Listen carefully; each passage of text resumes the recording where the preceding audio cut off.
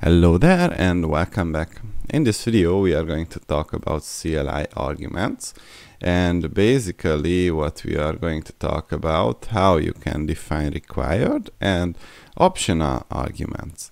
So basically, as a first step, what we will do is to create our script CLI args.py. We import typer, define our main, and the usual if statement, name equals main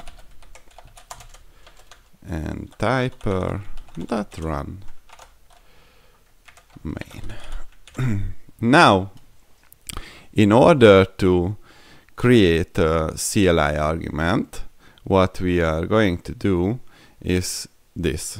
Let's say we have an argument called a, and this is going to be a string, and what we can do is to say that it is of the typer argument and 3 dots. Now what happens, argument is the since it doesn't have a default value, it became a required argument. And now let's echo something. So f the a is a required argument.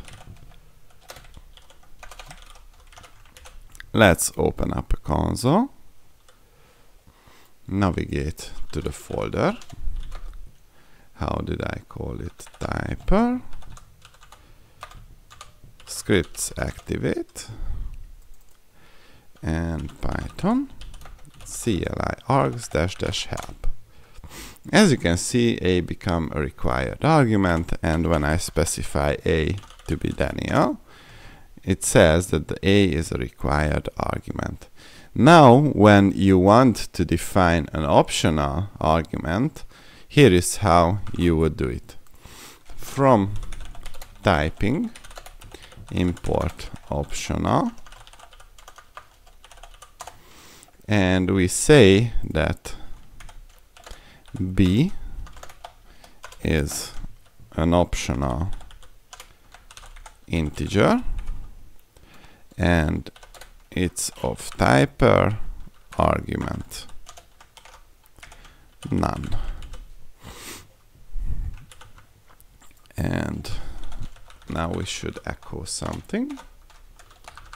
The b is an optional argument. Let's see what the help has to say about it. Now you can see the difference, and when I run with only one argument, it says that the value for b is none, and this is my first name, and this is not a valid integer, so the type is enforced. So I am currently 31 years old, and that's it. So basically this is how you would define CLI arguments in Typer. See you in the next one.